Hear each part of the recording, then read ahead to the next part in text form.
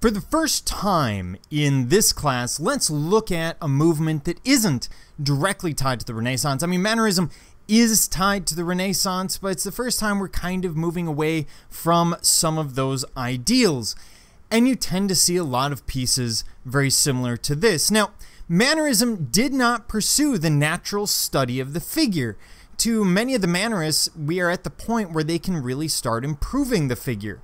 Not really in Michelangelo's sense, where you start developing musculature, but in other ways. Rather, Mannerism focused on the contrived nature of art production.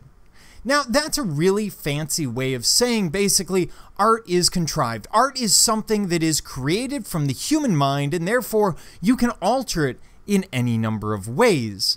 This is kind of like today looking at the use of Photoshop in photography.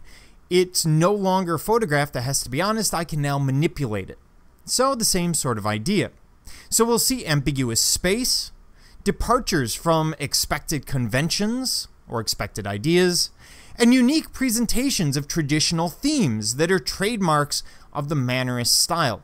Oftentimes Mannerism is looked at as the late Renaissance. It's tied into those ideas, although we're definitely moving in a different direction when we move into Mannerism.